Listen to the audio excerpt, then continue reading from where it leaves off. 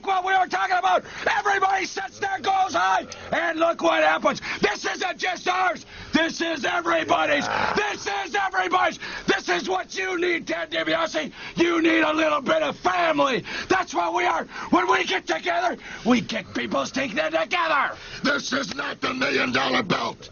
This is the Hulkamaniac belt. This is not purchased. These belts, this Hulkamaniac team can't be bought. You gotta fight, kick, and grind for it. And Hulk Hogan, we are gonna fight, kick, and grind for you all the way. You know something, multi-million-dollar man? Now that we're winding down to the Survivor Series, now that it's not that far off, I really like the fact that you're being backed into a corner by your own team. These guys aren't a bunch of has-beens like you tried to drill into the powers of Pain's mind. These are the best in the world, brother. These are the best at what they do. These are the WWF Tag Team Champions #1. I'm glad you had to cut an extra check to the powers of Pain. And as far as Jake the Snake's DDT stretcher service, arenas all around the country, multi-million-dollar man, his opponents are getting that long, slow ride in that rolling coffin as the ambulance wheels out of the arenas, as the red lights come on. I can't help but think you're going to be the next victim of the DDT. Zeus, you're mine. Jake the Snake, how are you going to get him in the bottom DDT? line is this, my man. A man that's dying of thirst has to have water. A dog that's starving has to have food. A child that's crying has got to have some attention. I have got to have you, Ted DiBiase. You know, we all have our needs. We all have our wants. But one thing I know, multi-million-dollar man, winding down into this thing, you're going to be on the phone. You're going to try to get a hold of Jake the Snake. You're going to try to get a hold of Demolition.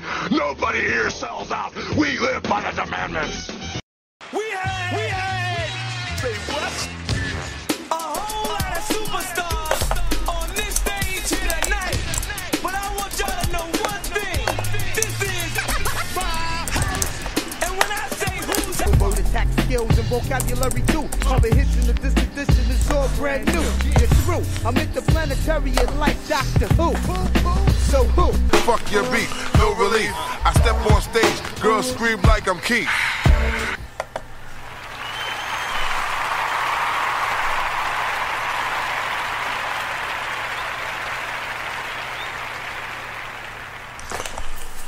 Recording live from somewhere.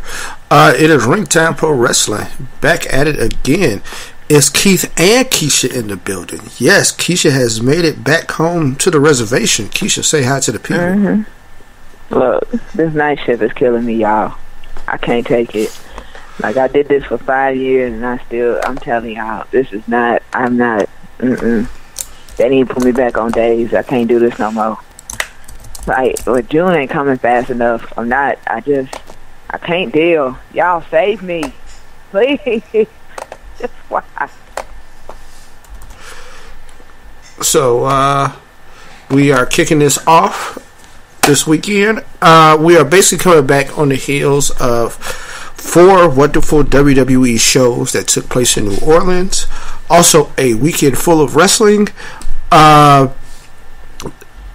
Stuff that happened with Impact Wrestling and Lucha Underground down there in the wonderful world of New Orleans. ROH had a very good show down there this week in New Orleans. The wrestling calendar is now reset. This is the new year. New Japan had already kind of been off into their own new year, so now everything is caught up. Keshia, the 2018 Horizon, how do you feel about it?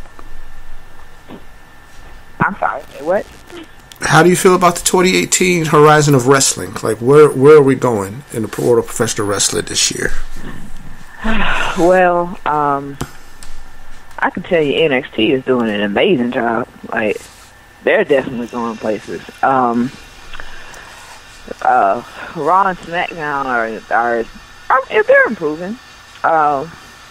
Somewhat all over the place, but I think they're starting to tighten that up a little bit. Especially after this weekend, I can see like this is gonna be a little different, you know what I'm saying? But I think that it's going in a great direction right now. WrestleMania always changes things. I think WrestleMania weekend for not just for the WWE, but for wrestling as a whole. Always changes things. It brings this climax kind of feel to wrestling during the year, because, you know, in my mind, everybody always works up until, you know, the next WrestleMania. It's not, I mean, granted, they have the other 3 major pay-per-views and then pay-per-views in between, and they're fine and they're cool and all that. You know, Survivor Series is usually awesome. SummerSlam has hits and misses. You know, Royal Rumble, of course, is its own entity, but when it comes to WrestleMania, like, it's a whole nother time. It's a whole nother period. It's just different. So even with the indies like ROH and, you know, Dragon Gate and everything, like, they work up for this weekend because, of course, you know, this is like huge. It's huge. Like, this is the best time for them to showcase their skills, not only to the top company, but of course, like, the world. Like, everybody gets to, you know, WrestleMania weekend's always jam-packed with, like, events all week long. It's not just that one day and that's it. So I feel like wrestling right now as a whole is definitely, it's pretty awesome right now. I think some people, of course, will disagree. There's places in it, of course, every storyline is not a good one. Sometimes creative just drops the ball entirely. But I would say that they have been doing a good job so far as like right now goes, especially with the Raw and SmackDown after WrestleMania. I thought were pretty awesome. So, but we all know we'll talk about that later. So right now, I think that wrestling is going. I think everything is pretty good right now. Like, I don't have any like real complaints. Of course, you know, there's things I don't like, but it's not that much at this point. Like, I'm not at a point right now where I'm like, yeah, they just totally fucked up. Like, I really don't feel that way at this point. So I think that's my take on everything. Okay. Just wanted to get your opinion. Here we go. Here's what I say. I'm always excited around this time of year. I'm always excited for the possibilities. New Japan is doing great things. ROH is doing great things. NXT. So we are at the 2018 class of NXT. The class that's moved on, I'm happy for them. More call-ups probably will be done during the Superstar Shakeup, but we're starting to move on people to the main roster, and now it's going to be time for this crop of stars to really shine. The Bianca Blairs of the world. I think she showed she's ready for prime time this weekend, and you're going to see a lot more of her this year, right? Right. Somebody we saw in the Mae Young Classic, but we hadn't really seen much more of, you know, just here and there.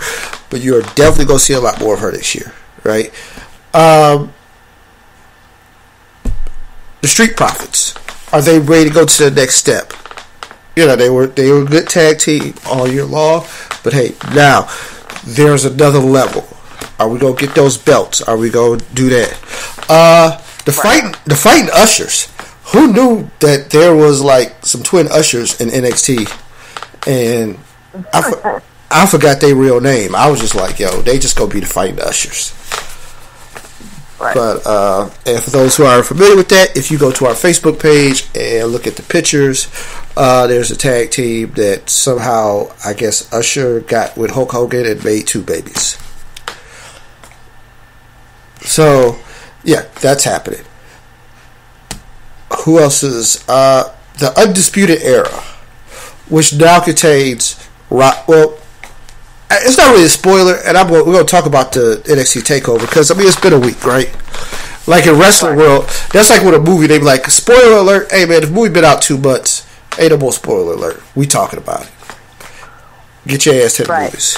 So, that's how we're going to do it, Takeover. Look, ain't no more spoiler after a week, right? Wrestling moves kind of fast. But the Undisputed Era, as it stands now, I saw a picture with them and Triple H and I thought about this. I'm like, wrestling needs a good click. Yeah. True. And when I say wrestling, I'm going to say WWF in particular, or WWE for you new school people. In particular, needs a good click. We haven't had a good faction in a while, and I mean a really good one. Not the Authority, not something with authority figures and executives, not something with some old people who try to get some shine. I'm talking about some good heels out here running roughshod and trying to take all the belts. I appreciate the work that was put in by that group. There was a level of brutality that had to be sustained to make it work. But let's see how they try to take over NXT. The EC3 era. I'm excited to see how long he even lasts at NXT. Like, he strikes me. I mean, because you can look at him. This guy ain't go. How did Cornette say this about Batista? This guy ain't gonna be taking arm drags in the opening match. Right. Like, he was brought here to get into the main event, so I don't know how long he'll be here. But let's see. Ricochet is another one. Like, I think let's see. I will go with spoiler alert on this one because I've just seen the pictures. I think his first major feud could be with Velveteen Dream. What? I don't know. I'm just saying this is like based on some pictures and some leaks. Basically, at some tapings, they show him and Velveteen having some words and some things going on. So I don't know what that means, but the idea of it is crazy. I don't know if I would want them facing off too early against each other, but hey, if not, why not, right? Speaking of which, Velveteen Dream, I mean, sky's the limit for the young man Patrick. I had posted a joke during NXT TakeOver. I was like, hey, y'all remember Tough Enough? You remember that dude who was telling y'all how he was better than everybody else on the show and they all sucked? Yeah, he was right. Right. Because think about it, none of them dudes are even the dude who won. They ain't around. Like, Right. Exactly. Patrick was right the whole time. Like, hey, because even I thought he might have been slightly obnoxious, but they were assholes. They were just a bunch of big dudes who was there because they were big, failed athletes and other stuff. Because it was like, oh, I played basketball, oh, I played football, oh, yeah, you failed, right? Because if you was any good, you'd be in the pros and those, and you didn't make it. So you tried to come here, and you didn't take wrestling seriously. Patrick was a lifelong wrestling fan who took wrestling seriously and understood the history and understood what it took to make it. He even understood the era and the transition and the changes that was being made in the business. Hits the Keith Ho article from 2012, the WWE's do a style change. Which that style change I think is 100% complete. Even though it still has a lot of elements of its old school feel. Patrick was on the cusp of it. It was understood because he was somebody who watched wrestling and understood where it was going. And here we are. And he found a character that I don't know if I was on board with in the beginning, but after watching it, it was like, oh. Right. This dude is going to put this in a box and make it work. The first time that I seen it, I was taken off guard by it. I really was, but I grew to instantly love it. Like, it was, it took no time for me to there was no period of, oh, this got to grow on me. Like, no, I was all for it immediately. Because I felt, once I seen how Patrick was working this entire character, like, I was like, oh, he got this in the bag. That's it for him. This is what's going to make him big. Like, it was a question of, like, I have to wonder, like, who created this character for him? Like, did he come up with this himself, or was it WWE that kind of, like, handed this to him, like, oh, this is what we want you to do? Either way it goes, I feel like he has put his everything into being Velveteen Dream, and it is amazing because it's not just the character, like, you know, the personality behind the character. Like, Patrick can fucking wrestle. Like, this is not, I think that was the misconception at first. It's like, oh yeah, you gonna see him. It's like, no. It's crazy. I've heard comparisons of him to Goldust.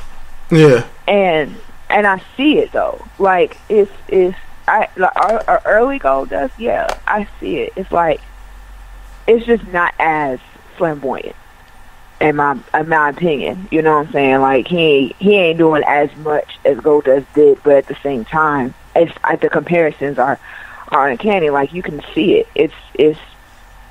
It's necessary. You know, I definitely can understand why everybody makes those comparisons, and I also can understand why Velveteen is so loved. You know what I'm saying? Like, it didn't take any time for me to like the character. Like, I was already in after seeing his first match. Like, oh, he got this. You know what I'm saying? Especially after seeing, if you didn't believe in him before, once you seen his match with Aliester Black, that was it.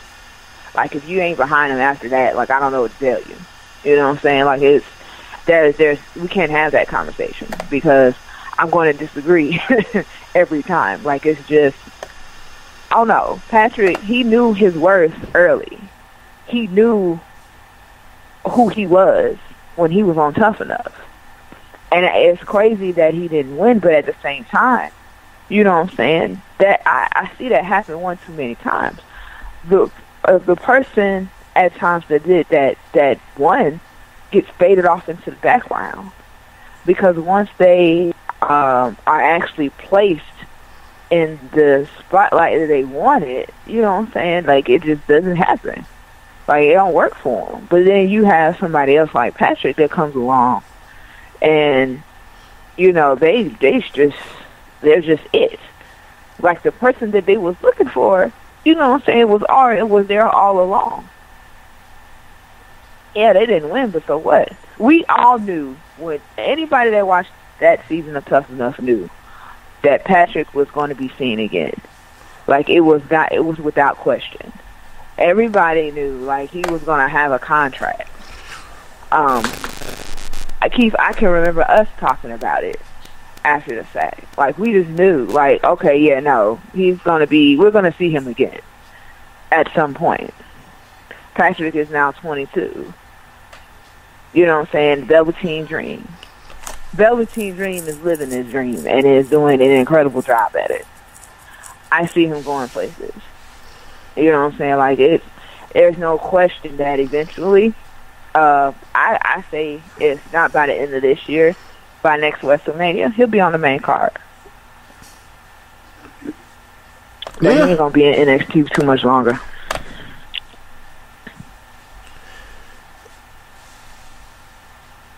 Yeah. So let's get into Takeover because we can go on. So the opening match is the North American Championship match. One of my favorite matches. I mean, here's the thing: I don't really have a hole in the card, but this is one of my favorite matches. I thought, well, I appreciate that North American title, but I'm glad the WWF brought it out and revived it. The match consisted of Adam Cole, EC3, Velveteen Dream, Lars Sullivan, Ricochet, Killian, Dain. Now, here's the thing. I already X'd out Lars Sullivan and Killian Dain from this match. Right. I'm not trying to say that they don't have potential. I'm not trying to say that those guys. I just look at them and I'm like, I can write them off out of this title thing, out the blue. Yeah. Right? So that left me with Cole, EC3, Ricochet, and Velveteen. I kind of knew it was going to be Adam Cole. I thought it'd be Cole or EC3. Right? Right. Mm-hmm. And I think EC3 was my projected winner. But it was Adam Cole, and I'm not mad at this. No, not at all. It took a lot of work. He won it on his own. He didn't have help from the Undisputed Era.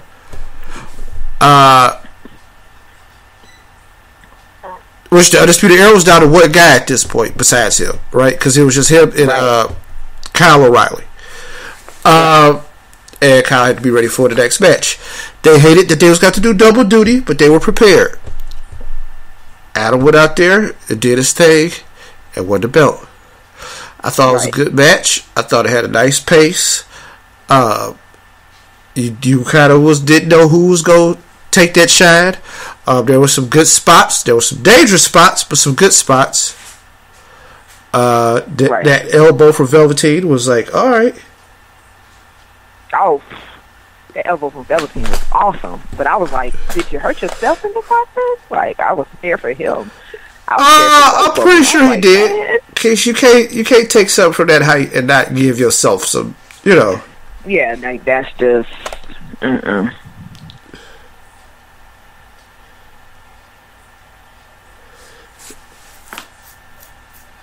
Trust me, it was too much. It was too much already, but I was. Whew, I took some gas during that match. I was like, oh my god.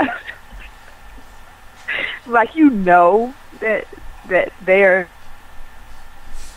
going to be fine, but at the same time, you really have to question it. Like, no, he might not be okay after that. Like, these slams into these ladders, and no, he might not be okay after that. I'm just saying. So it was intense, but I loved it. That was. Oof, that match was greatness. I knew, of course, it's a 6-pack challenge ladder match for a title, but no, I knew that match was going to be amazing, and I'm glad they opened with it. That was the perfect match to open with. I think the way they do matches now, the way they do shows, I think what we've decided in wrestling, we want a match that's going to set the pace for the evening. I would like to not do too much in the opening matches, but I get it, right? Now, the thing is, if your match is a different kind of match, like this match here is completely different from how the main event was structured, so I can rock with it. Women's title, Shayna Baszler defeated Ember Moon.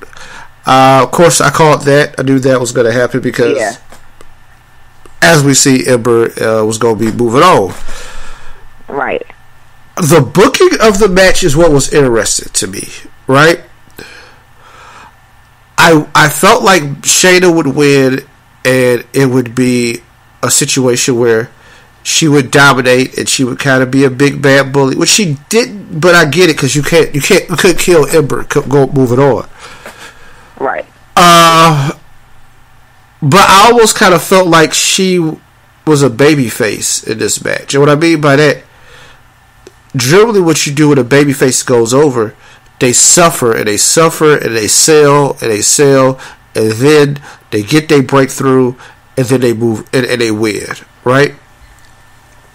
That's kind of how she won that match, because this was more of an Ember dominant match, right? Where she hurt Shayna. Now, the irony of her hurting her was based on she used a move that Shayna had used to hurt many wrestlers recently, so I get that portion of it. Like, that's like, alright, the bully got a taste of her own medicine, and she had to fight off after getting a taste of her own medicine. But watching her suffer, I felt like a level of empathy for her when she should be the heel, and I shouldn't feel that empathy. But she came out and pulled it off, and it was like, alright, but I guess what you did do was you let your outgoing champion look like she was strong, and it was really tough to beat your outgoing champion. And your new champion fought and deserves the title that she has. And now she has to worry about the all-comers, right? Because there's a whole roster now. Like, we've already discussed Bianca Belair. Cien, I think, since winning the Mae Young Classic, has been a favorite and wants to be the champion. It is more. So, once again, people have moved on. So now it's time to see who's that new crop of ladies who are going to fight for that title. But Keish, what were your impressions of the match?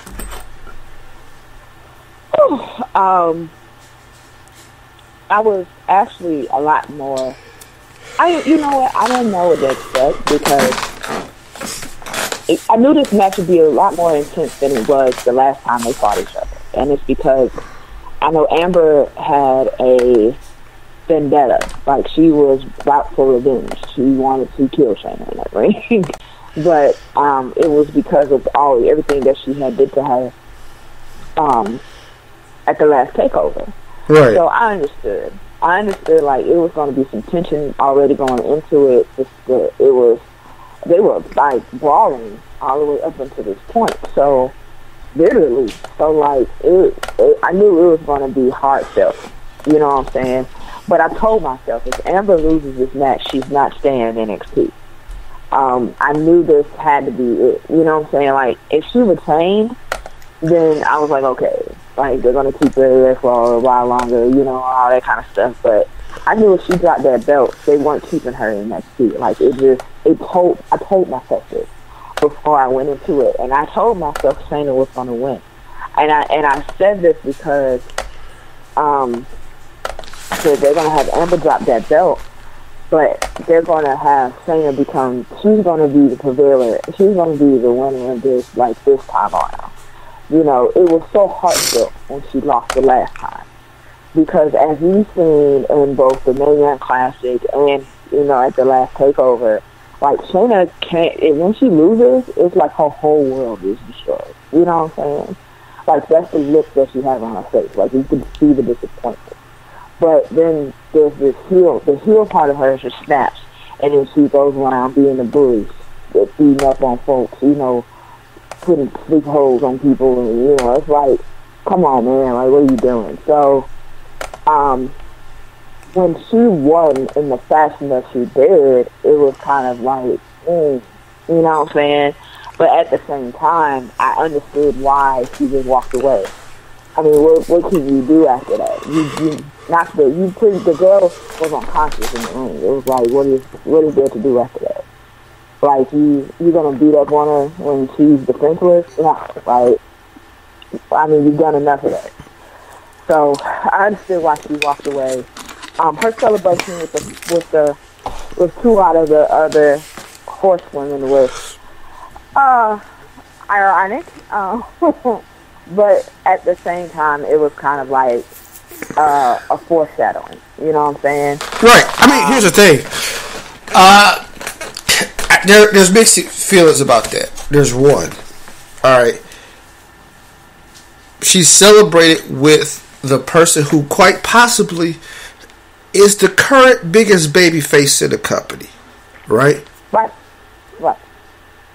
But they are legitimate friends, and the world knows that, and it does lend some more credibility and some shine when she's out there next to what we see now maybe as the biggest star of the division and possibly in the company, right? Mm-hmm. So I can see that side of it. Also, eventually there's going to be a feud down the road, right? Right.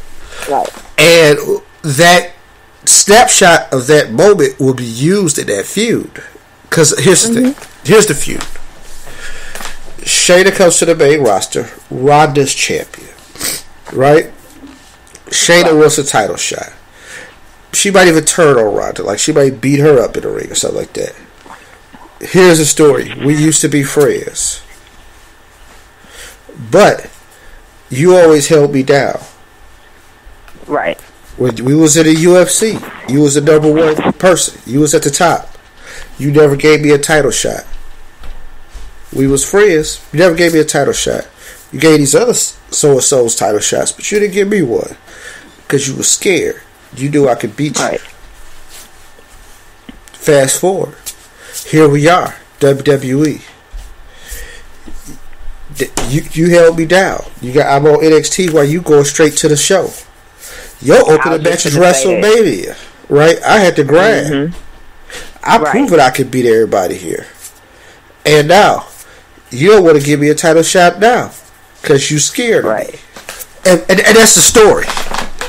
Right. So, yeah. I mean, and I don't, because obviously we see there's a distinct separation between NXT and the main roster. Correct. Like, so I knew that it's possible for me to be friends with a heel if I'm on the main roster and they're in NXT, because no one will mention this. No, you know not only it will never be mentioned. We're two different universes within the same. Matter of fact, we're two different places within the same universe, right? So over here, the rules don't necessarily apply, and we work a little differently. Right. So yes. So it's never. They're never. The only time it's mentioned, of course, is moments like that where Ronda's in the crowd cheering on Shayna. It's like, oh yeah, they go the other two performers, but it's not. Of course, they'll mention Ronda in her matches, and, all that kind of stuff. But at the same time, they never bring up, what I'm saying, like the difference between the two, and give this long drawn out speech about how Ronda acts on the main roster as opposed to how Shayna is in NXT. Like that never happens. They never reference the two in those instances. No, that comparison and contrast is not going to come up until completely necessary, right? But right, just understand, down the road that match is happening. The Undisputed Era are your new tag team champion. Well, not your new. They are your reigning tag team champions and new winners of the Dusty Rhodes Classic. That's right. That's a little awkward because they went to the finals, but they still won it because of the stipulation of the match. So they went down and attacked the number one contenders and figured out that they ended up messing themselves up in a triple threat. And now with the triple threat, it's like they got rewarded for being assholes. But anyway, the highlight is that Roderick Strong turned on Pete Dunne and made himself part of the Undisputed Era. Now, this works as storyline because he did turn down the Undisputed Era at one time, but he was there. Right. They are all former ROH guys who kind of came over at similar times. That helps. So, there's history, there's understanding. What I'll say for this, in this era, it was a nice swerve, because I wasn't expecting it. I was not expecting it. I knew Authors of Pain wouldn't go win because, of course, they weren't going to go to the main roster. I didn't know. I thought maybe Pete Dunne and Roderick Strong really had a chance at this. Yeah. But it was a good match. Adam Cole held his own, and then he had to get taken out of the match, which I think somebody said, look, we just put him through this table, he can rest. Right. Kyle O'Reilly gave one of the better star. Man. And when he had like the one dude for the Authors of Pain and like the Lock, and then he had, was it Pete Dunne or Roddy, and like he had two submissions going at the same time. I was like, that boy good. Right. I thought Pete Dunne worked a hell of a match. Roderick worked a hell of a match, and I mean Roderick in particular because he had to sell that he's going hard for his team up to the last second. Right. And he did that. Like, they beat the hell out of each other. Like, there was no inclination. Like, hey, somebody there acted funny. Right. So, like, it did not show at all. There was not even an inkling that he was going to turn on him. Like, you had no clue. So, shout out to him. So now the Undisputed Era consists of Kyle O'Reilly, Bobby Fish, Roderick Strong, and Adam Cole. Adam, North American champion. Right now, Roderick and Kyle O'Reilly would have fit the tag champs until Bobby Fish is back. Right. So it's going to be kind of like a free bird rule kind of thing. But yeah. Well, I think Roddy will move on and try to challenge Pete Dunne for that UK title. Right. Because that's what's going to happen. Pete Dunne got to get his revenge. I'm about to say Pete Dunne coming for that ass. Like, that ain't there's no question about that. So, with that, he's going to have to use his title as a little bit of currency to get a shot. And Roderick don't duck him. But eventually, it's going down. And that belt going to be the center of attention. Right. You got a faction, man. It's going to be crazy. Now, I don't expect Roderick to win that belt. Because that belt needs to be in the UK being defended. Even though it's going to get defended over NXT a lot, too. Because the thing is, unless Roderick go do a lot of traveling. Right. Because that belt... Be a lot of traveling. Because that UK situation is still strong, and I think they still want to do like an active live promotion over there. Right. So that happened. Aliester Black is our new NXT champion. Defeated Andrade, Cien, and Almas. Good match. Shout out to Zelina Vega. I thought she did a really good job as a manager. I thought her brand of managing and trying to get her guy over really helped. She put her body on the line. She might be the second best manager in that company besides Paul Heyman. Yeah, true. That's true. That's saying a lot because Paul has like 30 some odd years in the business.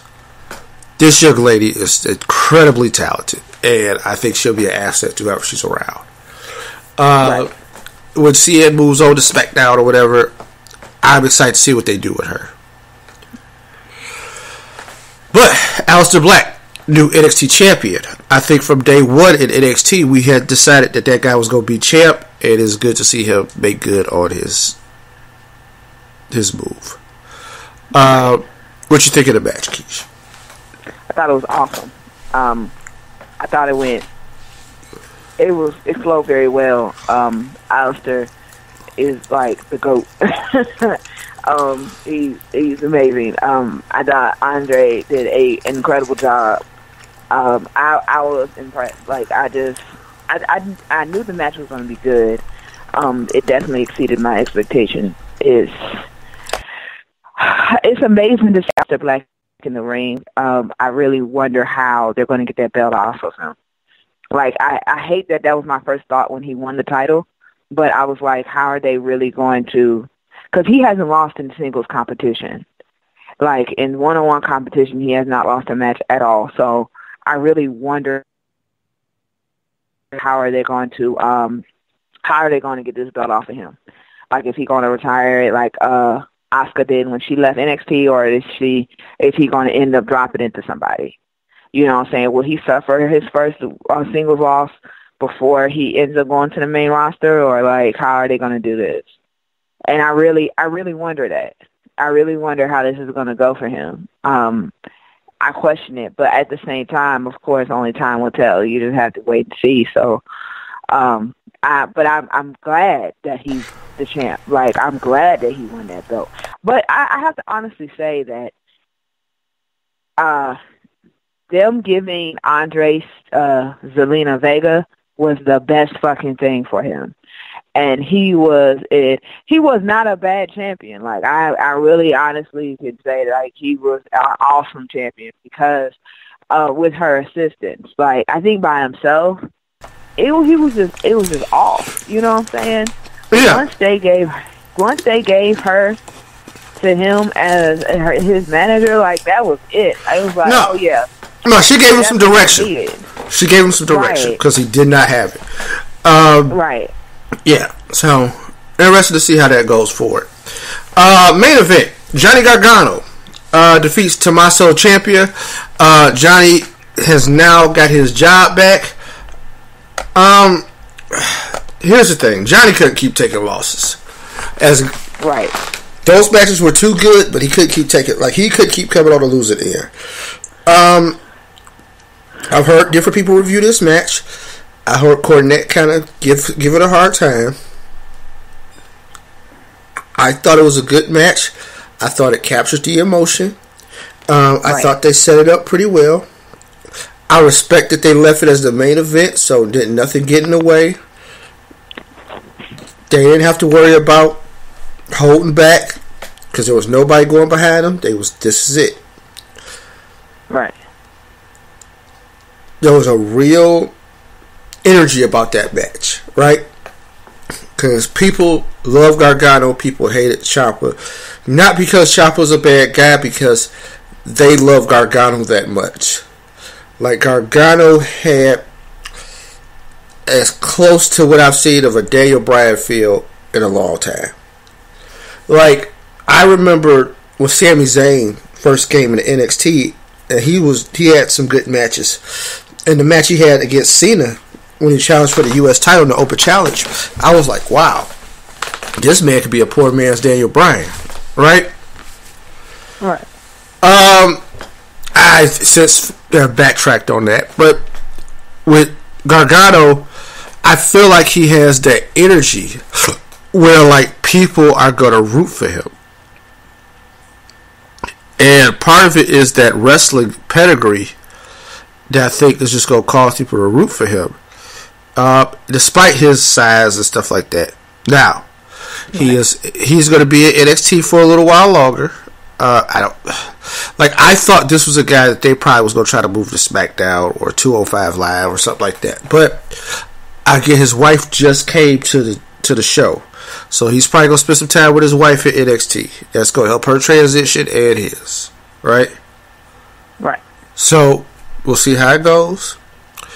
Glad he won, and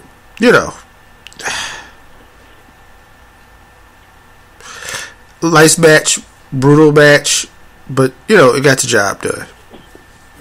Right. Alright.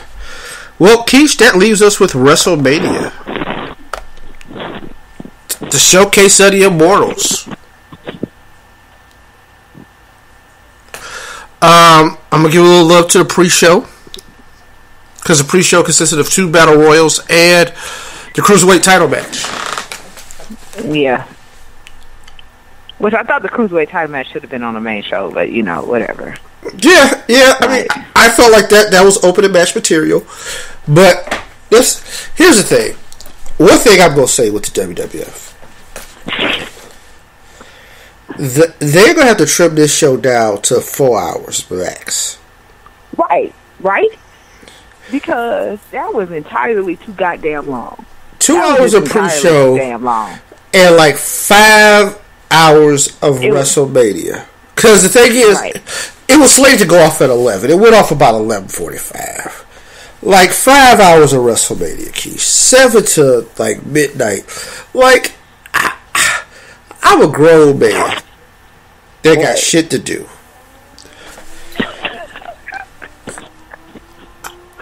It was entirely too long. Entirely too long. It's and I just cussed it. I'm about to say this. It was Sunday. I had to go to church.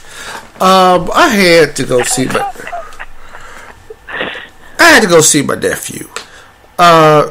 Shout out to Messiah, who we shouted out on the last episode because he was bored around that time, or was the previous at the Takeover.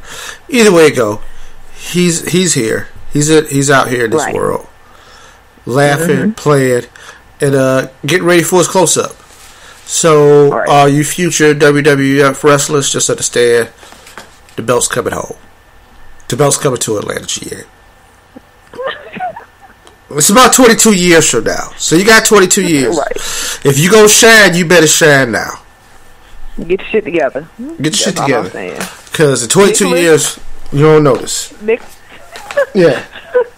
Seriously, Nicholas 10 now. He gonna be getting old. Then he gonna feel like he in his prime or whatever. But hey, man. Still coming in smash your ass. Yeah. Niggas about to get choked the fuck out. Alright, damn. That's it. That's how it's gonna go. 32 wasn't old, but damn, they made him look old as shit. Yeah. Right. Nicholas getting it. Nicholas go get these hands. And them hands is gonna be brutal. that baby was more than 8 pounds. He ain't about to be no little man. Yeah, right. He sure ain't. Like, that is not happening. All right. But shouts out to Naomi winning the women's battle royal. Now, that being said, I thought they took an incredible story, and it was just like, because a lot of people forgot Naomi was still in the match. Which the WWE, sometimes they do swerves that are just unnecessary, right? Right. So we get to the end, and it's Bayley and Sasha. Who Bayley and Sasha decided at one point they was gonna team up and toss everybody out. Which also, shout out to the ladies at NXT. Because during that match, they decided that they was going to take over for a little while. Right. It was tossing everybody out. It was chanting NXT. I like that. I like that. Tell the main roster chicks y'all ain't playing. Right. Okay. But Bayley and Sasha went to work. And then it was just them two. And then Bayley decided she was going to be the one who tossed Sasha out. Like, hey, it was like Bayley finally stood up for herself. She finally got what she wanted. She finally got this. And then it was like, oh, she didn't really win. Right. So, yeah, I don't know. But they have a feud. It's going to continue. Like, the crowd was really up for the Bayley versus Sasha thing. Because they should have had a one-on-one match at WrestleMania. But that's fine. They really should have. That's fine. And the crowd showed you how into it they were. That it was like, oh, okay. Which we're going to talk about a lot about crowd reaction to the course of this show, because I think you have to learn from certain things, and good or bad. Matt Hardy won the men's battle royal with help from Bray Wyatt of all people. Right. And now the Bray Wyatt Matt Hardy tag experience that I thought about is happening.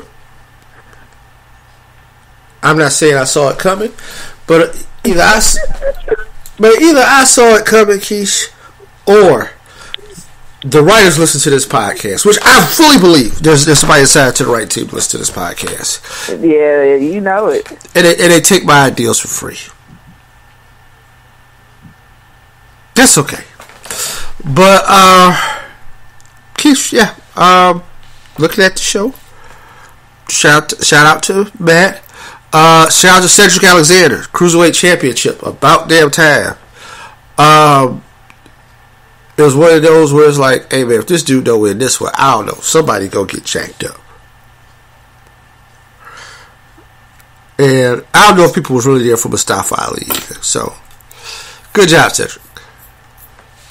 So, that walks me up to the main show, Keish.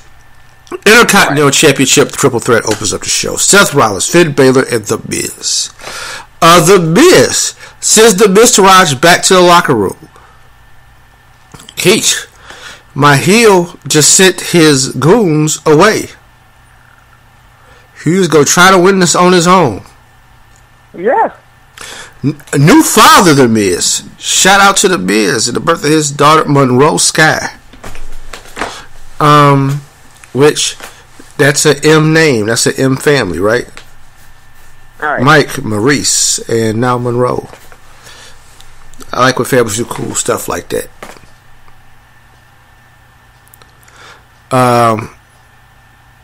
Hence Keith and Keshia. Even though everybody else got different names. Yeah, I like when families do stuff like that. But anyway, they talked about Miz and fatherhood and stuff like that. I'm like, shit, y'all talk about Miz like a baby face. Right. But the WWE's MVP of of the year did not win that belt. He did not get to take his title home. Seth Rollins took the title off his hands. That's right. And Rollins went over in a big way. And the curb stop came back. And it's back now. Keish, how did you feel about that match? Oh, man. I thought that match was awesome.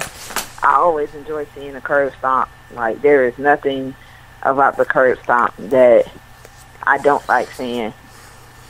I'm telling you, it's just that match was awesome. It went exactly how I thought it was gonna go. Like I was just, I don't know. I guess I was glad that it went first. You know what I'm saying?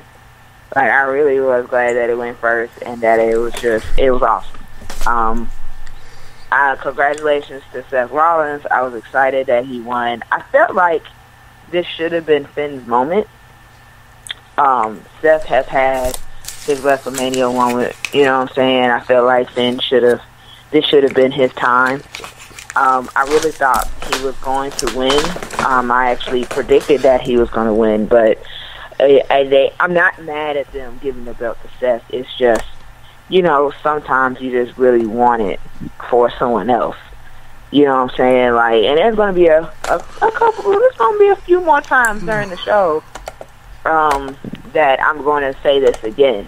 You know what I'm saying? This is not the last time that you're going to hear this from me, because there was a few more times during the pay-per-view where I felt like a person's moment was taken from them and it shouldn't have been. So, this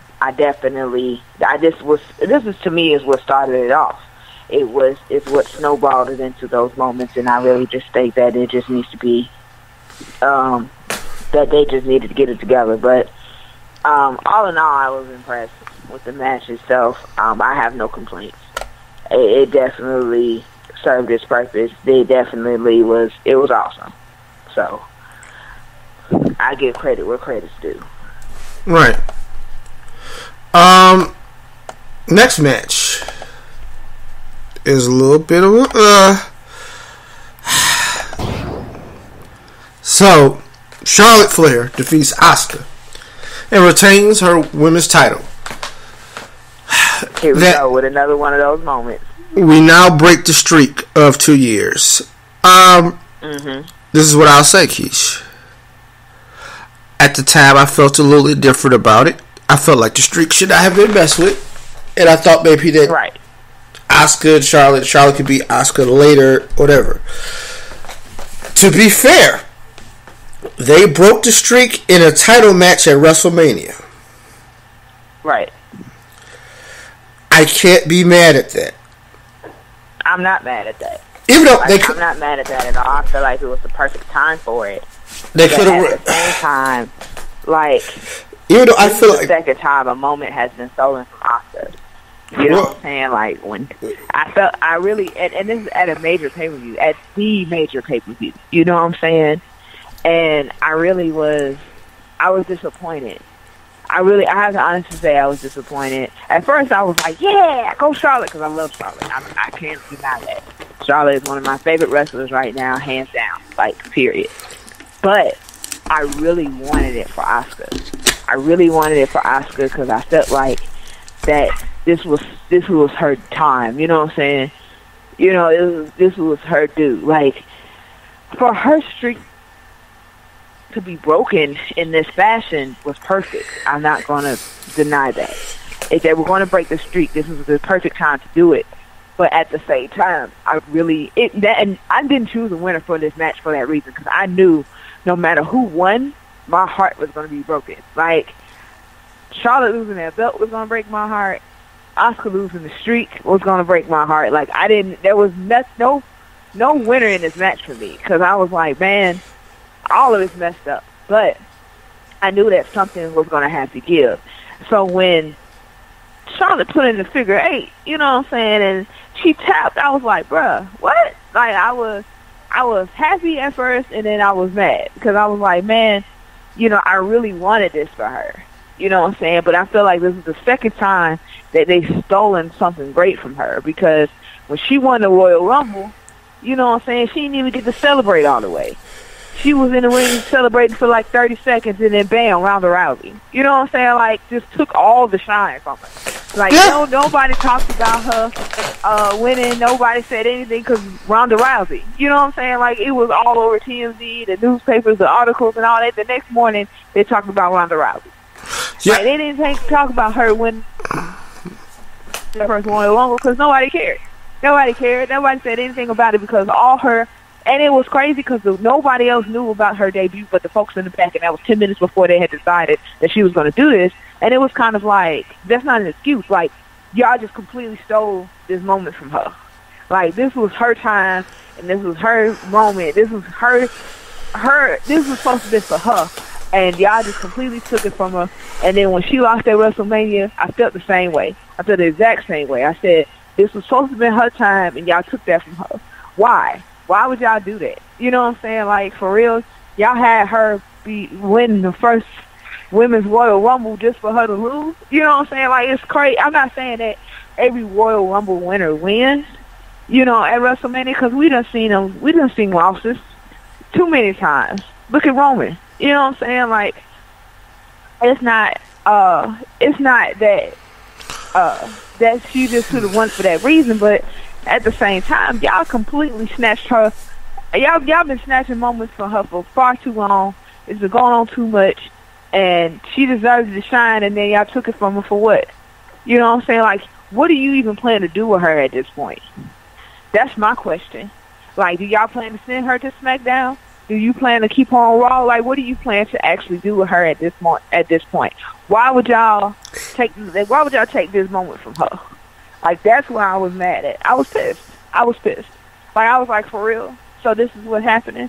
And if you think I was pissed, you should have seen. I don't know if you read the tweet, but I was on Twitter. I was tweeting during WrestleMania, and I seen the tweets, and folks was extra pissed. Like, there was the people on my timeline was not for it. Now, there was a couple here and there that was like, yeah, go Charlotte, but when I tell you that they shut that down, like, they was like, oh no, this is what we're doing, like, they were pissed. So it was mixed emotions for me. It was really mixed feelings for me, and I was really, like, irked, you know what I'm saying? But like I said, there was a few times during the show, during the pay-per-view, that this happened. And trust and believe, when we get to them other moments, I'm going to be giving this speech all over again. So right now, I'm going to step off my soapbox because I'm getting a little too emotional right now. Just let me calm down. All right. Here's the thing.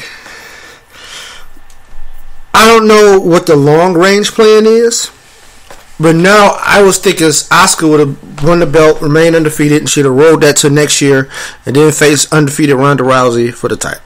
Okay. But what we can have here is now Charlotte's going to face Ronda Rousey, because I guess that would be seen as more of the money. I'm okay now. Apparently no streak is safe in New Orleans. As that was the same with the Undertaker lost his WrestleMania streak, so right. You know, it's as the great philosopher said, it is what it is. Now, in another match that'll piss you off, Jinder Mahal won the United States Championship, defeating Rusev, Randy Orton, and Bobby Roode to become the new champ.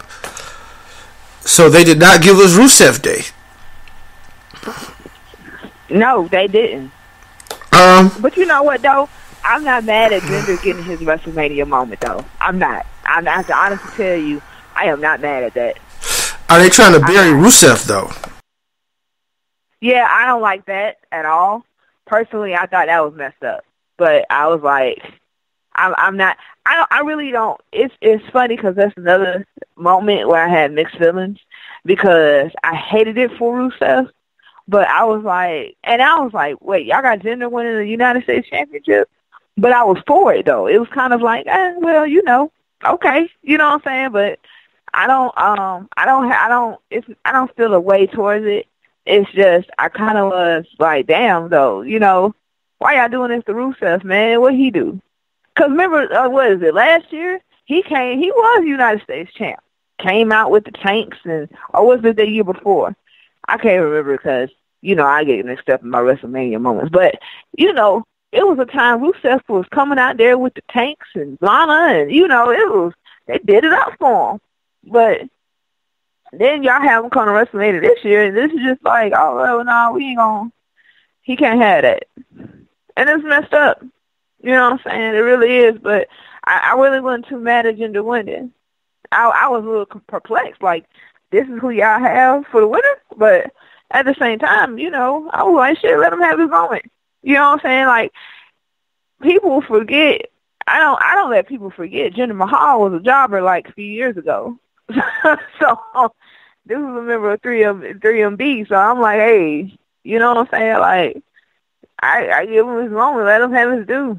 You know, he's living his best life right now. Just, I don't know what to say, but I know that I feel like with Rusev, they're not just going to keep.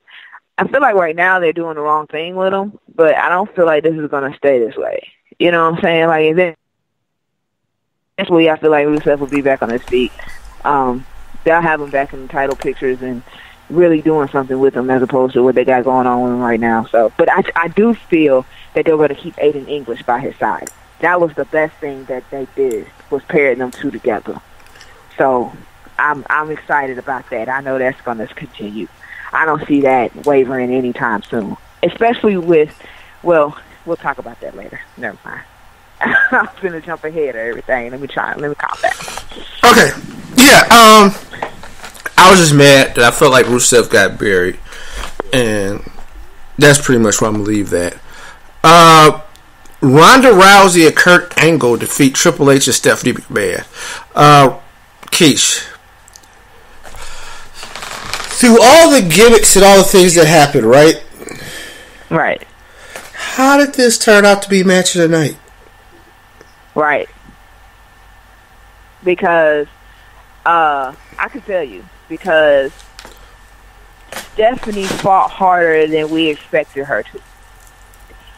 Like, it wasn't just her fighting, like, in the ring. Like, it was her fighting, like, her antics, you know what I'm saying, the heel antics, pulling him out, pulling Angle down on the ring, slamming him into the steps, her pulling Ronda off the apron. Like, I felt like that was, like, the best shit. Like, I'm not gonna lie. It made the match that much better. She fought. You know what I'm saying? The counter moves that she was doing to Ronda, because obviously it showed that they studied her, that she actually trained and practiced, and you know what I'm saying, like, she was ready. She didn't totally get her ass whooped. And that, to me, was the most awesome part of this whole match, because, of course, you know, Triple H and Kurt Angle, to tell the truth, I mean, if you want to be technical, are the most experienced in the ring. You know what I'm saying? They've been doing this. So, of course we expected a classic wrestling match from them two, but when it came to Stephanie and Ronda, it was different because, I mean, Ronda was a fighter, but at the same time, this is her being a wrestler. So we had to expect something a little different, but not too much different. You know, of course, there was the whole point of she had to learn to tone it down because this is a different type of ring. And with Stephanie, she had to learn to turn it up because she ain't no regular wrestler. Like, the way that the promos went, you would think Stephanie's been wrestling full time for like the last 20 years. But we know that's not true. You know what I'm saying? Like, everybody that ever follow wrestling know that ain't never happened. So it's like, but at the same time, she wasn't no slouch in that ring. Stephanie brought a little bit with her, you know what I'm saying? And I felt like there was a real fight, you know, and it was an awesome match, like all the way around. That match was incredible. I was actually thoroughly impressed. It exceeded every bit of my expectations. But I picked Angle. Of course, I picked Angle and Rousey to win because you're not going to have Ronda losing her first match in WWE ever. Like, that's just not going to happen, especially at WrestleMania. Like, we all knew that wasn't going to happen. But it didn't happen in the fashion that I thought it would. And I'm glad. I'm actually happy about that because had this been just like a squash match, like, I knew Triple H wasn't going to let it be just that. But at the same time, like, I felt like, oh, Stephanie finna, I mean, yeah, Ronda finna get in here. She's gonna just smash Stephanie, and that's gonna be the end of it. But that's not what happened. That's not what happened at all. And you know, you had the men fighting the women fighting the men. Like, this was awesome. Like, yeah. I was thoroughly impressed. No, like yes. Not so traditional mixed tag. People got involved. People got in the way. People did things to other people. I thought this match would be like this. Triple H and Kurt would carry the water. But even with that, I was a little skeptical because both of them are not full-time wrestlers anymore. I thought that for me personally, the match tapped into an emotional place, right? Right. First of all, Triple H and Stephanie are the best at promo. God, man, the way they were selling those interviews and stuff like that, it's like, all right, I can rock with this. The entrance, those two, man, that was a cold entrance. Yeah. With the motorcycles and stuff like that. I saw somebody on Twitter where they both, when they entered the ring and they stood there, they both did the water spit or whatever. That was funny though. Yeah, somebody had put hashtag marriage goals. That was funny though, because Stephanie spitting out that water was hilarious. Like, I was like, girl. I was like, what are you doing? But obviously, y'all didn't take this day. Okay. Like, the fan of me watched it and said, alright, of course I'm on the babyface's side. Kurt and Ronda. I'm tired of Stephanie and Triple H overexert their authority and doing stuff, da-da-da. Keith, halfway through the match, I was rooting for Stephanie and Triple H because it touched me like a real place. Like, you laugh it was that I got to that husband-wife dynamic. Y'all gotta fight for your life? Yeah. Like, that was Keshia, you don't understand, that's a real place. Like, you don't necessarily end up in situations like that, but I think people want to believe that hypothetically, if there was ever that type of situation, that you and your mate would have each other back the way they did. And they had each other back. I mean, hey man, people took their faces to stairs, people went through tables. It was rough, but they was there for each other, and they made sure they always got back. They regrouped. Like, there was a moment when they had had Ronda and Kurt on the ropes, and Stephanie looked at Triple H like, "Hey man, what we gonna do?" He was like, "Look, this the plan," and they went out and did it. I mean, it was successful, but it was just the fact that they that's like how I felt that. Like, I just felt all that emotion. Like, I felt like this whole thing of that, like, yo, you in here with somebody and y'all, hey, I'm out here and hey, you touch my wife. I don't care if you are a woman and it's a mixed tag match. I'm about to leg sweep your ass. You mess with my wife, and if you just have to fall on your face, you just have to fall on your face.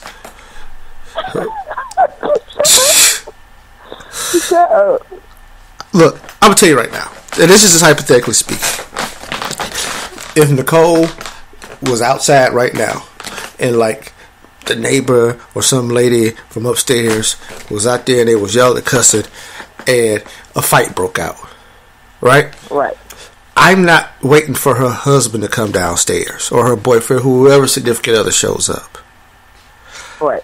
Just understand that if I see the fight, everybody go, please don't have camera phones out there, because somebody gonna be like, it's a damn shame how hard Keith hit that woman, because that's my wife. I'm not dealing with you. I'm just saying, Keish, if you and Jessica, either one of y'all was out there, I have told this story before. Jessica, when she was a teenager, had gotten to it at school, and some beastly heifers decided that they was going to wait for her to jump her at the bus stop. Me and Marcus went to the bus stop and was ready. And I was going to knock some broads out. Y'all ain't going to jump my sister. Right. Situation didn't go down. Cooler heads prevailed. But I'm just saying, certain rules of society kind of go off the grid. Now, I know people probably listen like this. O'Keefe a woman beater. I ain't never hit no woman. But, I'm just saying, I ain't gonna say I ain't never hit a woman. Well, no, I can say I've never hit a woman. I might have played with a girl when I was a kid, but I ain't never hit a woman, right? But, I'm just saying, if you out there tussling with my wife, hey man, you gotta go to sleep. That's just the rules. Then, if your husband or significant other do come down, hey man, he gonna be by himself. It's 2-on-1 now. Because that's how we get down. So, I'm just saying, Keish, I felt the McMahons. That's all I'm saying. I felt them from a real place. Right. That's all. I'm not advocating hitting women, but I do like, hey man, you and your wife in it, you got her back, she got yours, and if somebody got to get a chair to the face to understand not to mess with y'all, somebody got to take that chair to the face.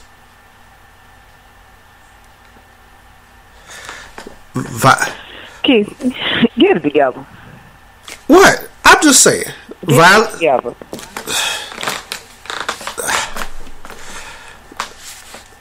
I'm just saying that I hope one day you can find a love that's strong enough for you to whack a man in the face for the person you love. That's all. That's all. I'm just saying, when you find a love, hey man, if you ain't willing to kneecap somebody for your significant other, y'all don't need that kind of love. Y'all don't have. Y'all had the right kind of relationship.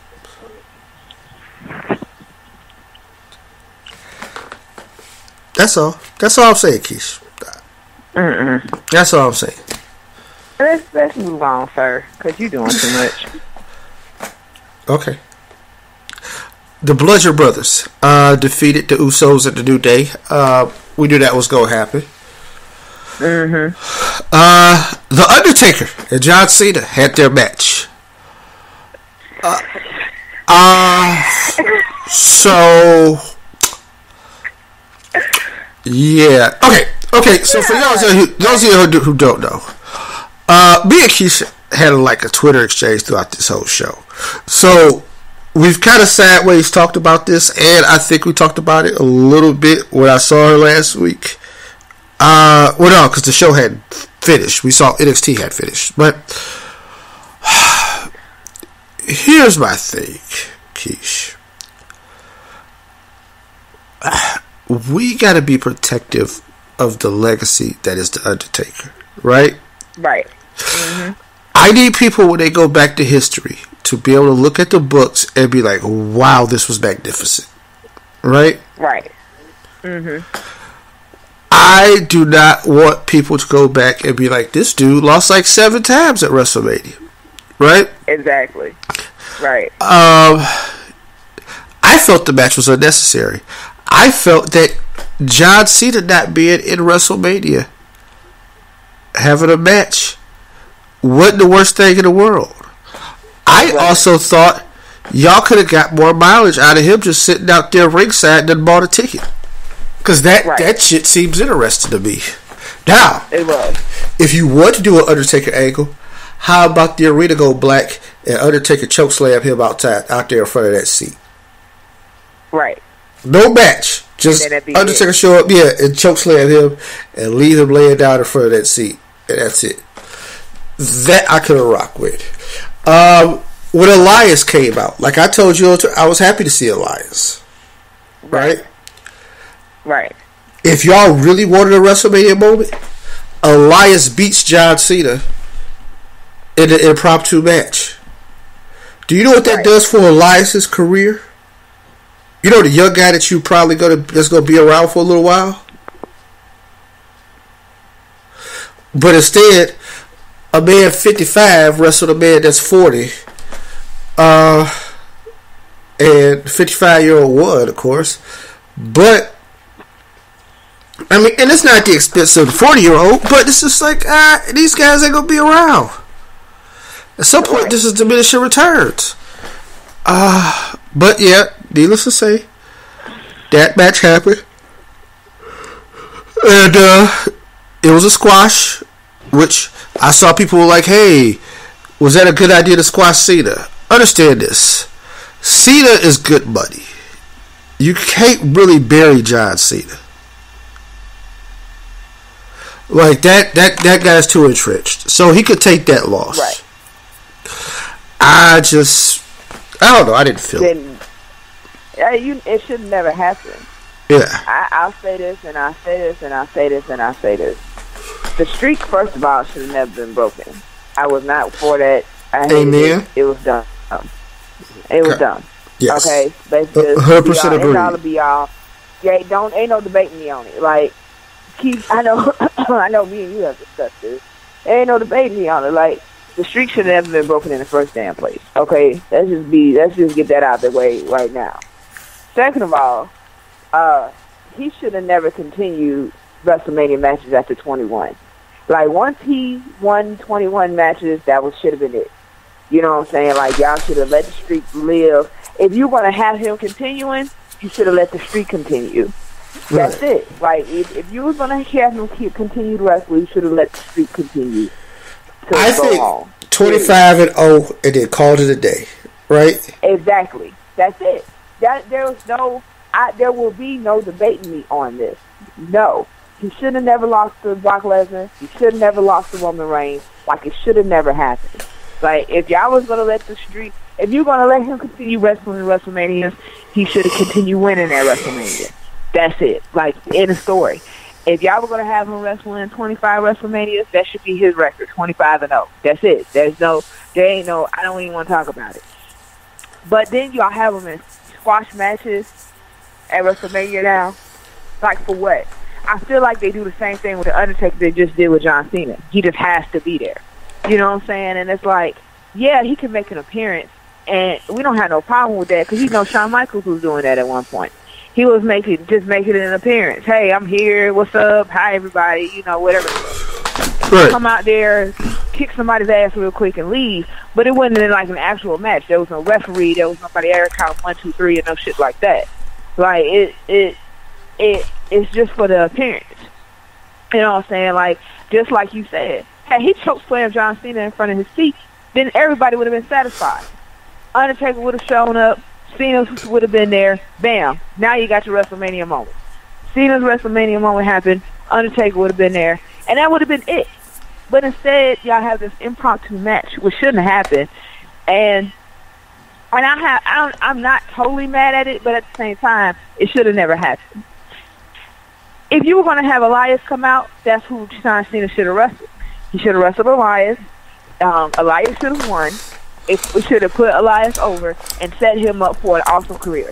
But instead, you just had Elias show up, didn't do nothing, and leave. What was the point?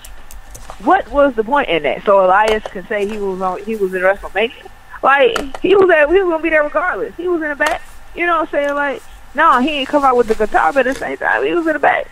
Like, he was like, what was the point? Y'all should have just left him in the back. Y'all was going to do that. Because it did the exact same thing had y'all not brought him out at all. It did nothing. It did nothing for him, and it was a waste. But then you bring out Undertaker. You bring out the Undertaker. You have him squash John Cena real quick, and then that was it. It was like, what? I had to honestly ask, what was the point? You know what I'm saying? I don't feel like, this should have continued in the first place. Like, if you ask me, Undertaker should have started wrestling in WrestleMania years ago. Like, that's my own personal opinion. But if you were going to have him continuing, the streak should have continued with him. Y'all are just tarnishing his legacy with these WrestleMania matches, man. Like, this is too much. You know what I'm saying? Him losing the streak was one thing. Then y'all had him lose to Roman. That pissed me off. All the way pissed me off. Because it was like, what the fuck was the point in that? You know what I'm saying? Like, why? And then, y'all got him in squash matches with John Cena? Come on, man. Like, do not do this to him next year. Like, yeah. I'm not with it. I'm not. No. Here's the thing. The man's now 24-2 at WrestleMania. I think we're good. But we'll see. Because hey, man, apparently now he must feel good. Because we got some more matches on the book. So we'll talk about that a little later. Well, yeah. Daniel Bryan and Shane McMahon defeated Kevin Owens and Sami Zayn, which we knew was going to happen because Daniel Bryan couldn't lose his first match back. Right.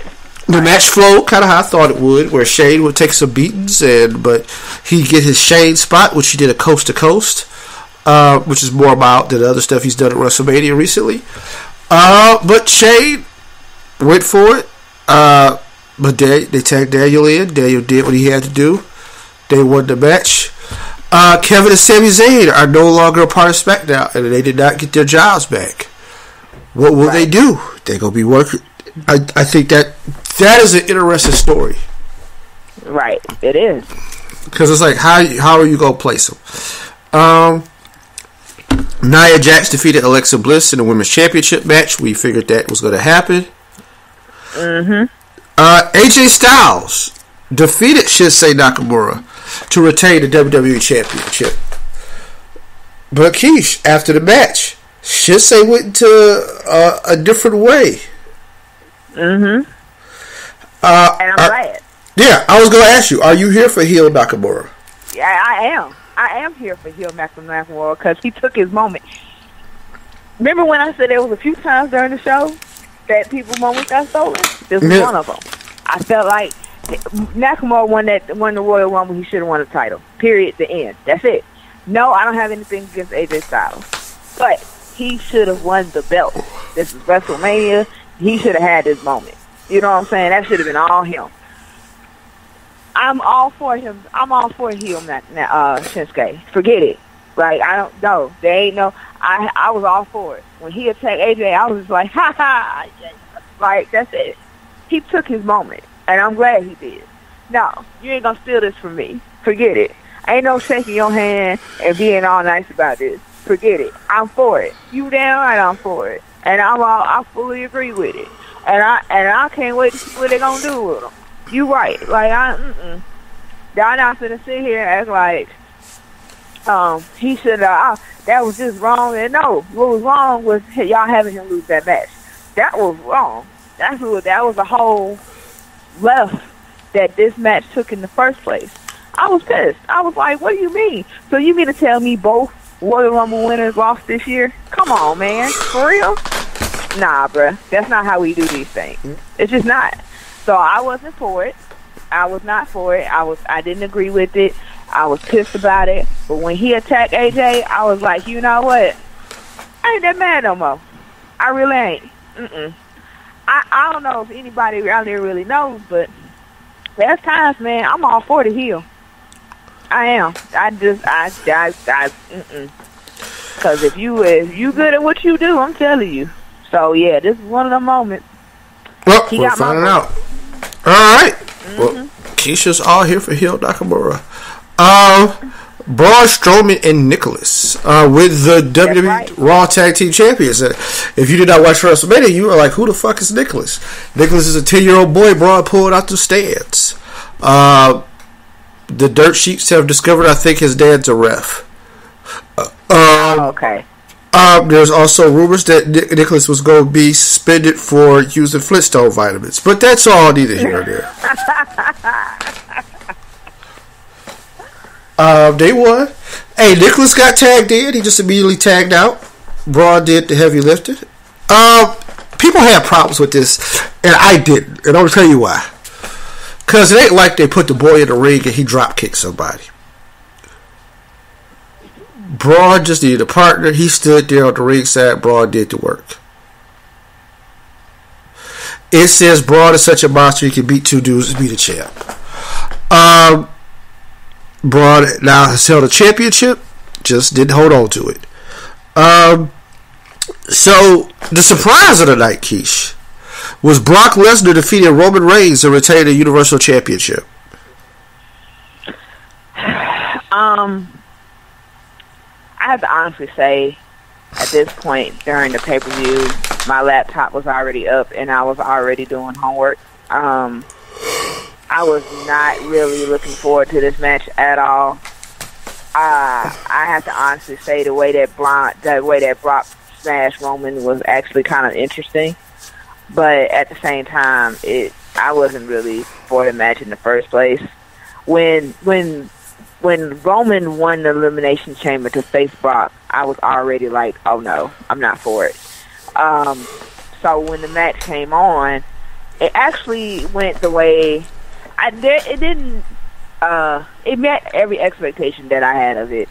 And I didn't think that it was a horrible match. I wasn't really into it. You know what I'm saying? Like, we've seen this before. Now, I ain't seen him bust him open like that before. Now, that was new. I was like, what is this? I felt like at some point during that match, Brock forgot that he was in a wrestling ring and just completely lost his mind. And that's how all that blood ended up everywhere. But I said, you know what? Like, hopefully they don't do this again next year, because I'm not for it. I'm not for it. Like, I need Roman not to be in the main event next year. That's all I'm saying. So, I don't feel any kind of way about it. I felt like it was a crappy end to the pay-per-view. Y'all could have did better than this. Yeah. But whatever. So, especially WrestleMania. You can't end WrestleMania like that. You remember when he won? Sorry. Yeah. I'm sorry, I shouldn't be laughing at that, should I? Like, I'm awful. But seriously, like, I thought it was a horrible ending to all of it. Here's the thing. This is an interesting match. Not by the match, but just how everything went down. One, Roman beating Undertaker last year was, I thought, the setup for Roman to win this match. Right?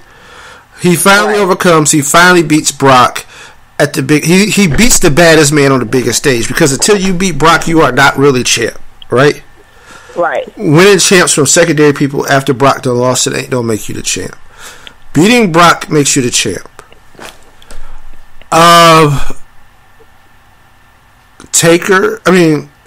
Beating Taker, the follow-up, you should have beat Brock, but he didn't. We thought Brock wasn't going to re-sign. Apparently he has re-signed, multi-year deal, which will allow him to do UFC stuff. Brock busted Roman open the hard way, like there was no blade. There's elements that Brock got into with Vince backstage, which could be a work, could be a shoot. Who knows? My main thing is the fan reaction, Keish. The guy that you've been selling to the world that's going to be your guy got his ass beat at the end of WrestleMania, and the guy who did it didn't get any heat from the fans. Right? Like, they were cheering. Like, the fans' response was kind of lukewarm during the match. But they was cheering at the end. Like, y'all cheering Brock after he done beat the hell out of Roman? This shit done went the wrong direction. Oh, it got worse at Raw. On Raw, when we talk about that. Yeah. It got worse on Raw, when we talk about that. Yeah, this shit done went the wrong direction. With that being said, we're going to take our first break. We are an hour and a half in. We usually don't take breaks this late, but we are. We are going to come back. We're going to do the news. I just got a story that I posted to the Facebook page and on our Twitter account that don't let the headline catch you. The man's okay. But when you read the headline, you're like, what in the TMZ? But, yeah, go ahead and put that out there. And we'll be back shortly. I vividly recall the signing of the contract for your title shot at Hulk Hogan in WrestleMania 3. You said you taught Hogan a lot, but you had still one more lesson to give him in the final chapter in that big title match at the Silverdome in Pontiac on the 29th. You want to talk to somebody? You talk to me. He's going to do all his talking in the ring. You talk to me. You want to talk about the final chapter? I'll be glad to talk about the final chapter. The final chapter in the life and history and the career of Hulk Hogan. See, because it's over, Hogan. I know it, you know it, everybody knows it. You had 3 good years, you can't laugh at that. You were lucky, you made some money, you got a cartoon, you got some dolls, you rode good, you had it good. But you know you can't beat this man. Toughest man in the world, nobody can beat this man. You think with all that blonde hair and a bunch of little Hulksters out there and behind you, you ripping that t-shirt off and shaking in your pythons, you think you can beat him, dummy? It can't be done by you, 10 guys like you, or 100 people like you. This is the next heavyweight champion of the world. Get ready to swallow it, Hogan. It's all over. Andre, what about that final lesson? You don't understand, do you, dummy? I do the I'll talking. conduct these interviews here if you don't mind. Oh, maybe I will conduct them. How do you like that?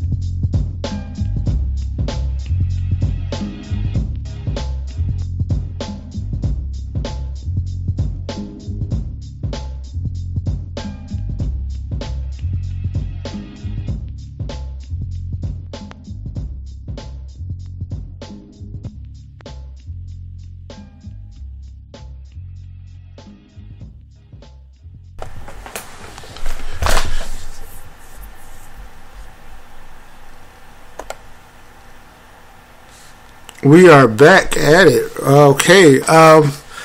Keish.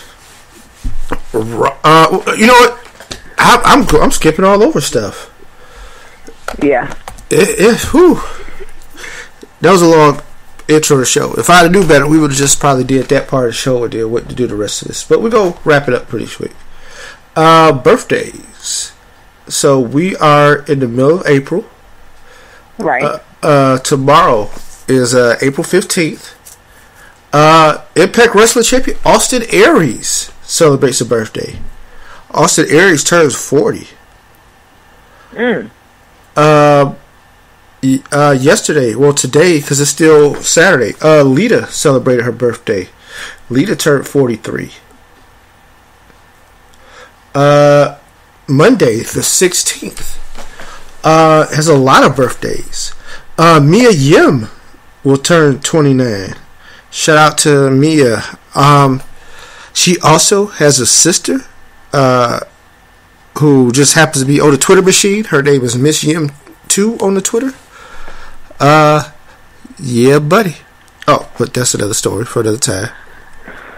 I mean, don't get me wrong. I think Mia's a fox too, but that's sister. Okay. Anyway. Paul London celebrates a birthday. One half of London and Kendrick. London will turn 38 on Monday. Vicky Guerrero. Vicky celebrates a birthday on Monday. Vicky will be turning 50. Yes. Go. And the late great George Animal Steel, his birthday is going to be on Monday. George would have been 71. Yes, 70. Hold on. Make sure I get this right. Or would have been 81. Because he was born in 1937. So, yeah, 63 plus 18. He'd have been 81. So, shout out to George. I heard people talking about George the Animal Steel the other day, and it was like, yeah, man, him tearing the turnbuckle and this, that, other. Like, I believed he was an animal, and I'm like, do y'all know that man is actually brilliant? No, for real. Like, George the Animal Steel was a wonderful, lovable character, but, and also it's kind of funny because if you are a 1980s fan, you remember the lovable guy who was tearing up the turnbuckle. If you are a 70s wrestling fan, that dude was a killer. But the thing is, the guy's brilliant. Very smart guy. Was a school teacher by trade. Graduate from Michigan State University. You know, he actually taught school and wrestled on the weekends, like main event in Madison Square Garden on the weekend. But part of it was because it was during the territory era. So he'd wrestle at MSG and be George the Animal Steel. I think his name was something different in real life. He'd fly back to Michigan and teach during the week and coach football, and nobody knew the difference because the territories, because in Detroit, that was a whole nother television. Like their territory, I think it was IWA, whichever had wherever Dick the Bruiser was on. That was that territory, right? Dick the Bruiser, right? The original Sheik, who happens to be Sabu's uncle. Those guys had the Detroit TV at the time. So the WWF, which what it was at the time, Vince Sr., that was in New York in the Northeast. So nobody knew the difference. And then I think he wrestled under a mask at some point in his career. So he would wrestle on the weekends, you know, on the other side of the country, and nobody knew what he was doing. And then he was teaching school during the week. Yeah, just fun facts.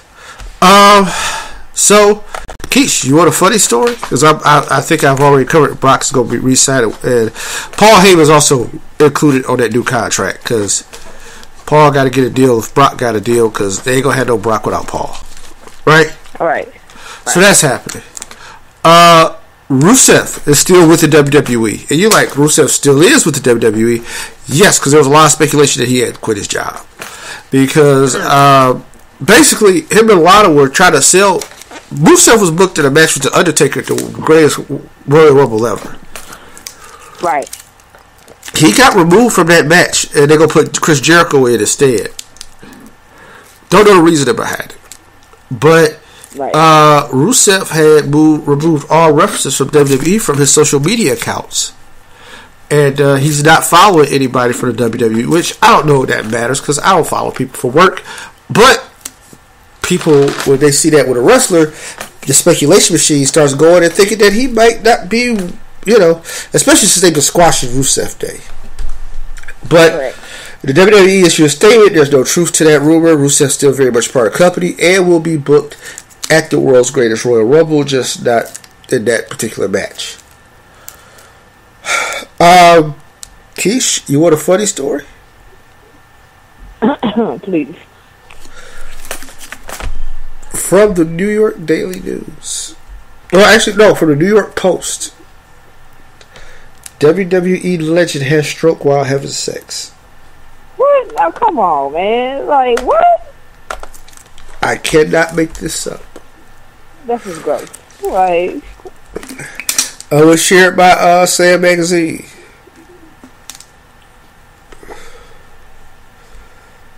he had a stroke. Who had a stroke?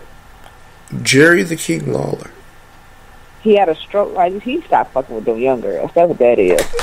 Jerry messed around with folks half his age and shit. Jerry, you can't be doing all that. Like, what the hell? You need to find you somebody your age, sir. Like, this is not gonna work. Like, I'm just saying. You know he be running around with these 20, 30-somethings. Jerry, you ain't that young no more. You gotta hang that up. Like, I don't know what you thinking. Like, I don't know what you thought, but you need to go ahead and let that go. Like, for real.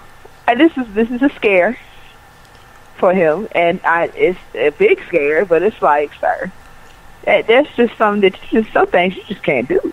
You know what I'm saying? Like, you gotta let that go, honey. This is your sign. This is your sign that no.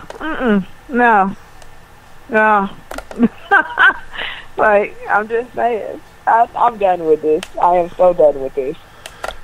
Yeah, I just saw it. I shared it because I'm like, I'm crazy.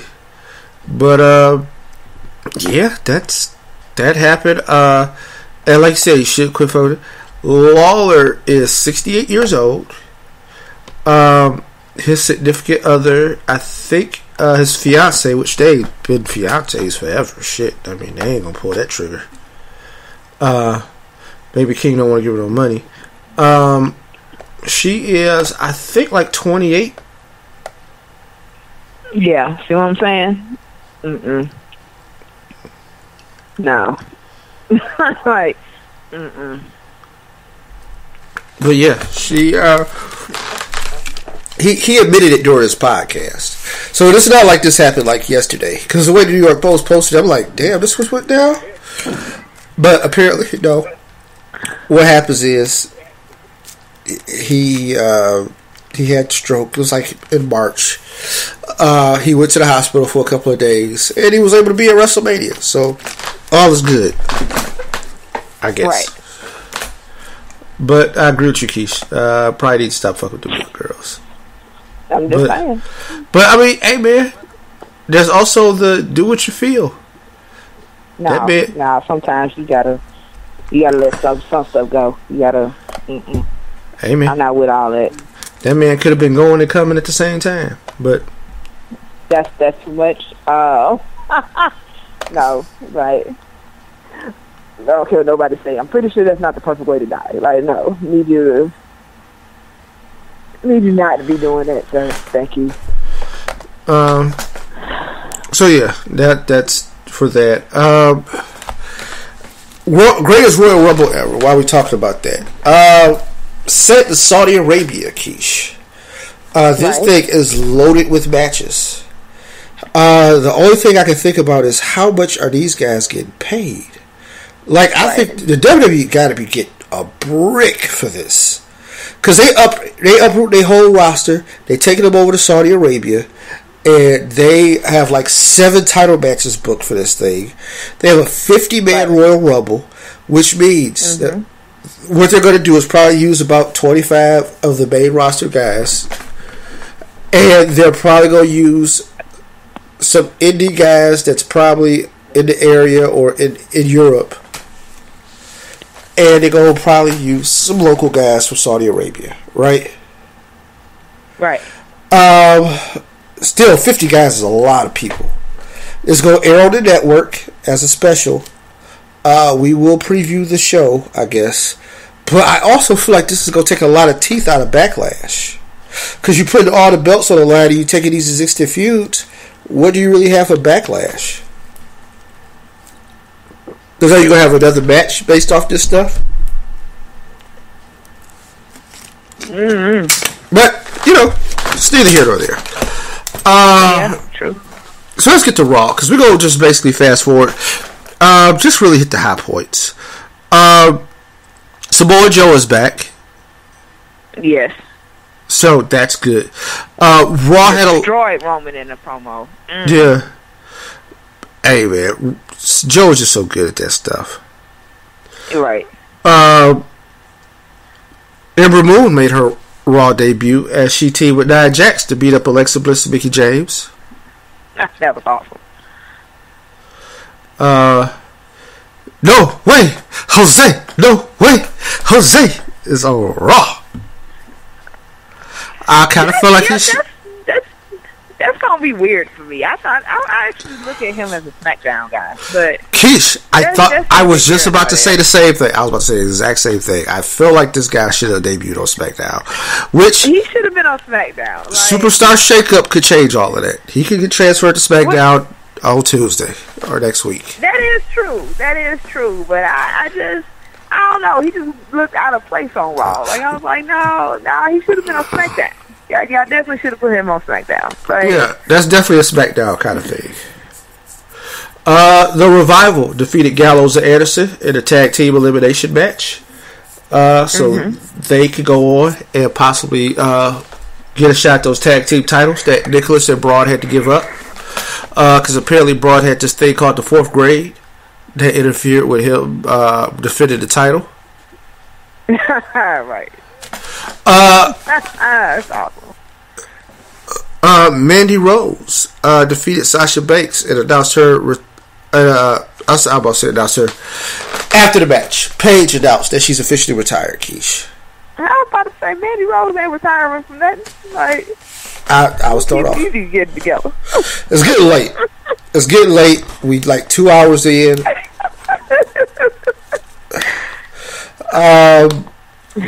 Woke Matt Hardy and Bray Wyatt defeated Titles Worldwide, so they also will move on to try to get the shot at those tag team titles. Bobby Lashley debuted on Raw, Keish. So, how soon do we get the Bobby Lashley Brock Lesnar matchup? Look, that's what I'm saying. By SummerSlam. Yes, I think SummerSlam is the perfect venue for it, right? And then what we do is we say, hey, Paul Heyman cuts the great promos. He says, Bobby, you are an incredible athlete. You are a former NCAA champion. My guy is a former NCAA champion. Well, I think Bobby was an NAIA champion, but either way. Right? And maybe that's the angle. You were a national champion in college. My guy was a national champion in college. But you were NAIA. My guy was NCAA. You are an accomplished fighter. But you fight in Bellator. My dude is a UFC fighter. See, you kind of like Brock Light. You just not quite Brock. I can see that. See, why am I not writing? Okay, anyway. That being said, and they can do that back and forth or whatever. But then Brock faces him. Because here's the thing. Brock will stand up against Lashley, and he'll look physically imposing, but not as physical. Like, it's just like, they'll look at each other. It's like, oh, wow. I don't know who has the advantage here. Right. Yeah, I don't know who is, more dangerous.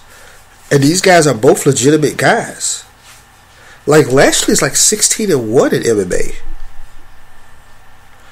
Now, I haven't seen all the fights, but I'm just going to presume that if you 16-1 in professional MMA, you can rough somebody up. Right. Because, hey, I don't know if those dudes not in the UFC are more or less dangerous. Because, hey, I'm not getting punched in the face for $200 or whatever. Like, I'm just saying, I don't know if it's $200, but it ain't a lot of money in Bellator, right? Let's say it's $3,000. Look, man, you telling me that somebody like as big as Lashley might have to hit me in the face? No. $10,000 ain't enough. No. That won't pay for the jaw surgery. Nah, that's not gonna work. Won't cover it. I don't think that'll cover the jaw surgery, sir. Right, no. Nope. I might need a whole new set of teeth after this thing. Right, no, that's not gonna fly. Yeah, buddy. So, yeah, that's okay. But yeah, Bobby Lashley's there. The Authors of Pain made their debut on the main roster. That's right. They look good. They beat Slater and Rhino. They turned their back on their manager Paul Ellering. Right. Now, there's speculation that happened because Paul probably didn't want to do the travel that's going to be associated with the main roster as opposed to just working out of NXT. Paul says, nah, he liked to travel. So, I don't know. I don't know what the purpose of the storyline of them getting rid of Paul Ellering. I don't know if Paul wanted to have that run or not. But, Right. Either way. I'm just going down to make sure I get all the high points. Sami Zayn and Kevin Owens showed up on Raw, which we knew was going to happen because they lost. Like, they made a point to say that they didn't have a job on SmackDown. Right. I thought they were going to show up on Raw and beat up Kurt Angle. Like, I thought Stephanie and Triple H was going to have to beat down Kurt Angle to get a job on Raw. But they did not. That would have been, but I'm glad that's not the spin they took with it. No, they didn't. I'm glad. I'm so glad they showed up begging. Like, I'm happy for that. Yeah. I am, because it showed a moment of vulnerability for two people that were just being hands, and it's awesome. Because Kurt was like, "Yeah, TNA hiring." I was like, "What?" Which a mention of TNA, which it's not TNA anymore. They don't even exist because it's Impact Wrestling. But yeah, he said that. And that had people going crazy on the internet. Impact decided, hey man, we're going to use the mileage. They would start tweeting out all kinds of pictures and like, hey, we can use that pub. But, yeah. Because I wonder if that TNA mention was something subtle because something they might try to do later on and create a faction or something. Because they got so many old TNA guys. They could get it cracking. The Sammy KO match ended in a no contest because they basically, Kurt gave them a match and one of them could get a job. And man, friends turned each other quick because Kevin was like, hey man, I got kids. Boy, what? But that was never destroying each other. I said, God damn.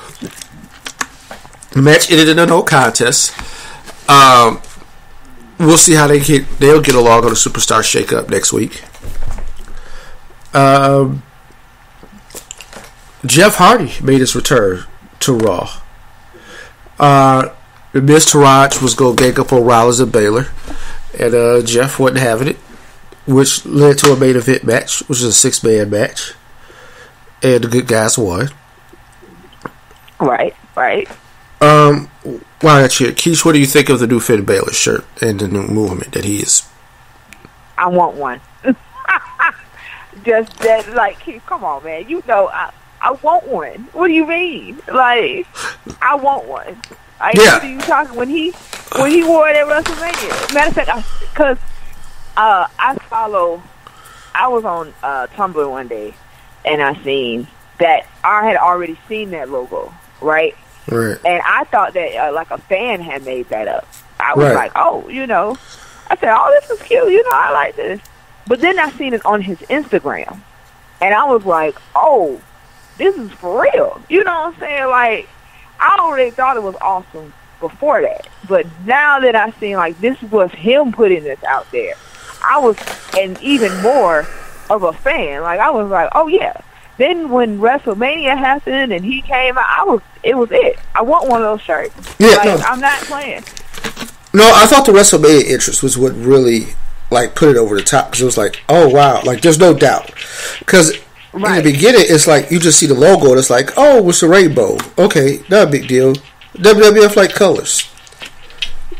Don't think that about it, but it's like, no, this guy's making a statement about LGBTQ rights and people, and he represented those people at WrestleMania on the biggest stage. He used his platform, and he, you know, had a message. And I will always be for that.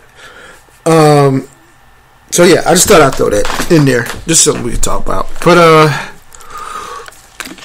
don't think there's anything major left for Route. Like I said, Paige announced her retirement from in-ring competition, which we all kind of knew for a while. We'll see what happens with KO and Sami Zayn. So I guess we'll move on to SmackDown. So you have to. That being said, Paige is now the new GM of SmackDown since Daniel Bryan has returned to in-ring competition full time. Yeah, he was like, oh no, I can wrestle now? That's all I'm finna do. No, thank you. I don't want this. Like, he really wasn't for the GM gig in the first place. So now that he can get it, like, now he's back in the ring, he's like, oh, I'm done with this. I actually, Keith, I'm all for it. Like, I was like, yeah, all right, Daniel. Like, but Paige being GM is going to be interesting. It's going to be interesting because I want to see what kind of dynamic that they're going to place with her and Shane. Like, this is going to be fun to watch. I have to honestly say. Yeah. And, I mean, Paige, I guess she got high hopes of actually getting back into the ring. You know, they said she talked to Ed, she talked to Daniel Bryan, and, you know, I'm proud. I hope she gets where she, you know. Because I felt bad. With her having to retire, man, you know, Paige was like 25. Yeah. Yeah. Like, she's still, like, early in just all of it. You know what I'm saying? Yeah. Granted, she's been wrestling for years, but at the same time, she's 25. You know what I'm saying? Like, she ain't nowhere near close to the years that you would think, you know, that she would need to retire and all that kind of stuff. Like, no. Like, she's like, it's unfortunate. You know what I'm saying? It's very unfortunate. So that happened.